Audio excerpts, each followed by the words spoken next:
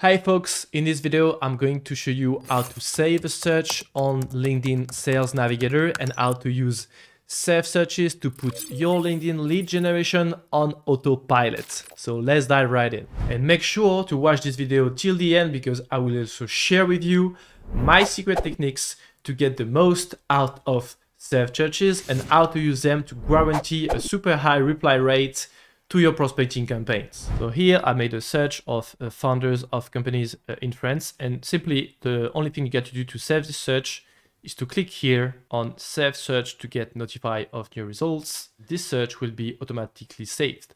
To access it, you can click on save searches here, and here LinkedIn will put like a default title. To modify it, you can go here, Control A, and say like founder France, for example. And here you go. After that, after a few days, after a week, the new results will appear here, and you just need to click here on new results. You will see on your search engine only the new leads that fit your search criteria.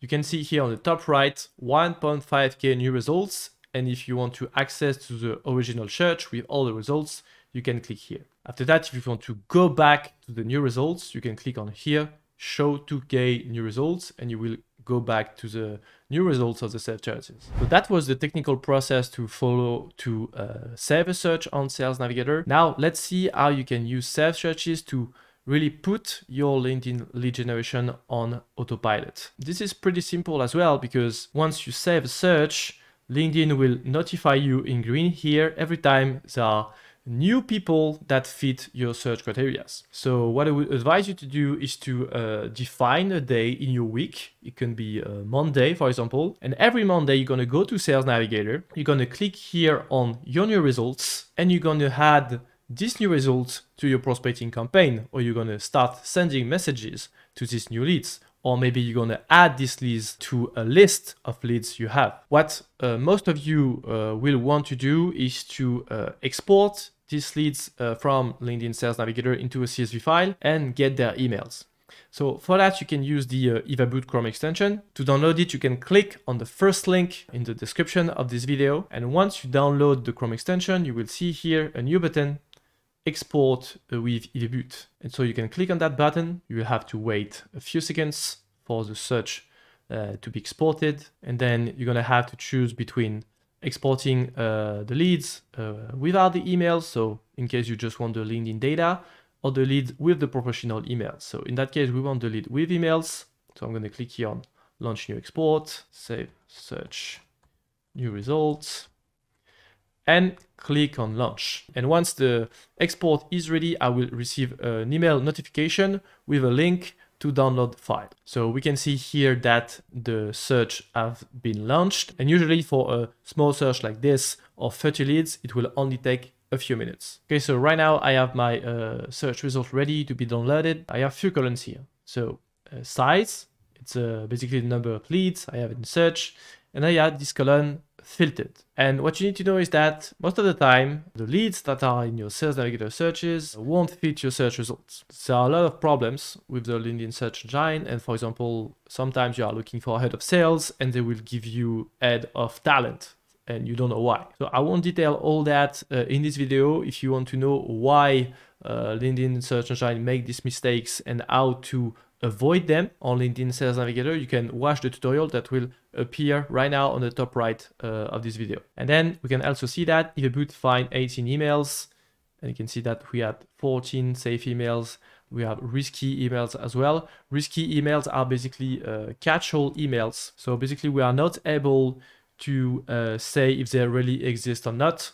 If you want to have more details about that, I will leave a link in the description to explain what is the difference between a safe email and a risky email. Basically, with a LinkedIn email finder, you can expect between 40% and 80% discovery rate. It usually depends on your target. For example, if your target is super digital, working in startup, you will find more emails. And if your target is more in a classic industry like construction, for example, it will be harder for us and for other LinkedIn email finders to find the emails because they publish less information online, basically. So if you want to download your search results, you can click on File here, and here you will get a preview of the Evaboot file. So you get the column match filters. So here we say if your lead match your filters or not. If your lead doesn't match the filters, we say why. This is a wrong title, wrong description, wrong company, stuff like that. Then you get first name and last name cleaned. This is important to detail that because most of the time the data on LinkedIn is not clean. For example, in the names you get capital letters, you get emojis, etc. And it takes time to clean all this data. Here, Evaboot is doing it for you. You get the email, the status of the email, is it a valid email, a risky email? Then you get the position, company names, cleans as well. The website, the domain, location, LinkedIn URL, industry, company specialties. They are like keywords which details the activity of the company, the employee company range, the employee company count. So this is the precise number of people that have declared working in these companies, and this is the range that is put by the admin on the company page. Company location, prospect connection, years and months in position, company LinkedIn URL, year founded, company description, profile picture. Basically a ton of data you can use for your LinkedIn outreach. You can launch an extraction and then see for yourself what data you get out of this export. So now I know that this news will maybe disappoint some of you, but Evaboot doesn't offer a free trial. So we give you the preview of the file, we give you the preview of the emails we found, and then if you're like interested by the data and you think it's worth it, you can click here to buy the credits. And once you get those credits, you can spend these credits to download the file. So once you bought the credits and you unlocked the export, you'll be able to download it here, and you can like only download the filtered leads, meaning the leads really matching your shared filters. And you can select also to only download the lead with emails or only the leads with valid emails, safe emails. So for this tutorial, we're gonna export all the leads here. They are going to appear in my downloads here, and then I will import into Google Sheets so you can have a closer look at the data. So when you import the data on Google Sheet, it will basically look like this. So here I will simply delete the columns with a lot of text. So we got the cleaner view of the file. Here, for example, we got the reason of the reject for these leads. So here I got matching filters, no. And then I got the reason why they have been rejected by the Evaboot filtering algorithm. In here, it was because of a wrong company type. Most of the time you will have like wrong title or wrong company. So you can see here all the names are cleaned, no emojis, no capital letters.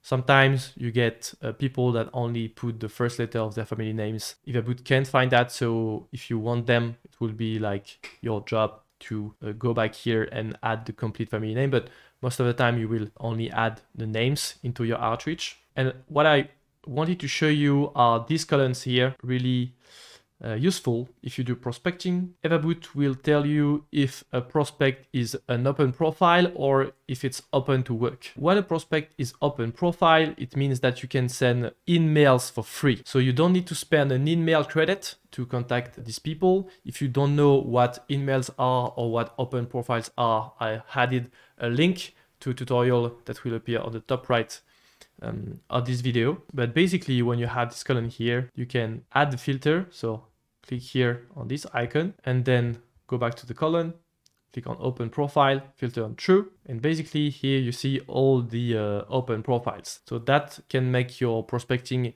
more efficient. And knowing that now connection requests are limited by LinkedIn between 100 and 200 per week, identifying the open profiles like this can help you save connection request credits for other leads. So you see here, if you do that operation every week, you go to Sales Navigator, you export with Evaboot, you add the professional emails, then you can use week after weeks these files to manually prospect these people or to upload these files into your favorite LinkedIn outreach tool. Okay, so now you know how to save search, you know how to put your LinkedIn lead generation on autopilot. Now I will show you how to get the most out of sales searches with what I call the icebreaker filters. So basically the icebreaker filters will be the best filters to use with sales searches to send the best LinkedIn prospecting messages. For example, you could make a search for founders in the US, let's say with startups, so small companies, and you want to have, I don't know, shared experience with these people. So the best filters to use with search searches are these ones here, the recent updates. These filters will basically provide you icebreakers ideas. So for example, if I select change jobs here, I will see here recently hired, and I know that this person has been recently hired by this company, and this is an information I can use in my prospecting messages. I can say, hi team, I've seen you've recently been hired by this company, and this can help me, create a connection, start a relationship with this person. Same thing for posted on LinkedIn or mentioned in your news. You can use this information to craft a relevant icebreaker for your messages. So here, let's say I have 2 recent posts on LinkedIn.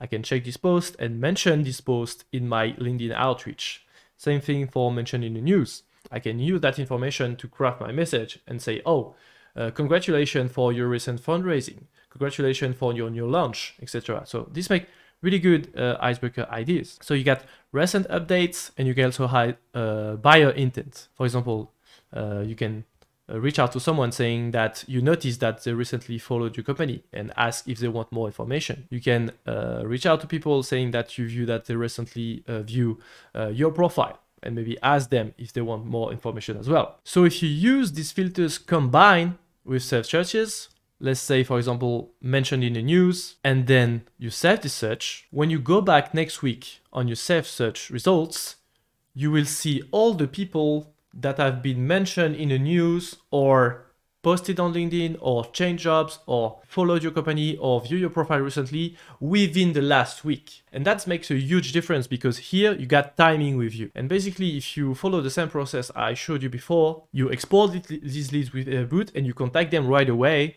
You can say, oh, I've seen that you've recently been mentioned in the news. It's really fresh news for your leads because it just happened a few days ago. So it will obviously ring a bell in your prospect head, and they will remember the information and will think that, oh, you made research on them. So the perceived value of the effort that you made to research this prospect is high, but the actual effort you made to get this information is pretty low. So what you can do is create different searches. For example, one mentioned in the news, one posted on LinkedIn, one change jobs, one followed your company, and one viewed your profile. You got your prospecting sequences already ready with a specific copywriting, and then you just need to add these leads, so export these leads and add these leads into your campaign and fill your prospecting campaign like this. And then so you have the source of your leads that is automated, and you put these leads into prospecting sequences that have an already ready copywriting, especially made for these filters. So you can do that for leads, and you can also do that for companies. So let's say you are a recruiting agency and you want to reach out to companies that just started hiring. We are going to select some sizes. Let's put a random keyword like software, like in the United States. And let's select job opportunities here. So these are all the software companies currently hiring on LinkedIn at this size and based in the United States. So this is interesting information, but maybe in that list, there are companies that posted their jobs like 3 months ago, and we don't know that. But if we save the search, and then we go back next week and we see the new results here, it means that the job posts just have been published by these companies within the last week. So it's super fresh. Imagine you are a company, you are posting a job on LinkedIn, and 3 days after that, you get a prospecting message saying, oh, I see that you recently started to recruit on LinkedIn. Do you need the help of an agency? So here, boom, again, you got timing with you. You came just at the right time when the problem happened for the company. So that can be a great way to generate leads as well. With this technique, you're gonna need an extra step that will be adding the accounts into a list and then find decision makers into these companies. So let's pretend here I'm on the new results. Well, I can take actual new results like this. Let's pretend it was a search before. Maybe I did it. So you take your new results, hiring, you put it in the list, like companies hiring week 2, for example. Then you want to head to the lead search, go on account list here, company hiring 2. So here on your right will appear all the people that are working in these companies Obviously, you want to target people that are in charge of recruiting. So you can write like HR and maybe talent acquisition. Basically, every job titles that are likely to manage the recruiting on the company. And then boom, you have all the right people to contact and send your messages to. Same thing here, you can export them with Evaboot, get the professional emails, and add them into your prospecting sequences. So this is like the best use case for accounts. What you can also do is use these filters here, funding events, and here you can build prospecting sequences saying that, oh, congrats for the fundraising. Does that means that now you have new scaling challenges and maybe recruiting as well? Send your leadership changes here. So for example, you can check that if someone, if a company has recruited a new head of sales, a new CFO, maybe that person will be likely to hire new agencies or buy new tools. So maybe that's the right timing for you to reach out. But that's how you use LinkedIn Sales Navigator serve searches to put your LinkedIn lead generation on autopilot. If you enjoyed this video, you can smash the like button below and subscribe to your channel. And if you want to know more about how to use LinkedIn Sales Navigator to generate leads, you can click on the tutorial that will appear just right here. I wish you a great day, guys, and I see you in the next one. Bye-bye.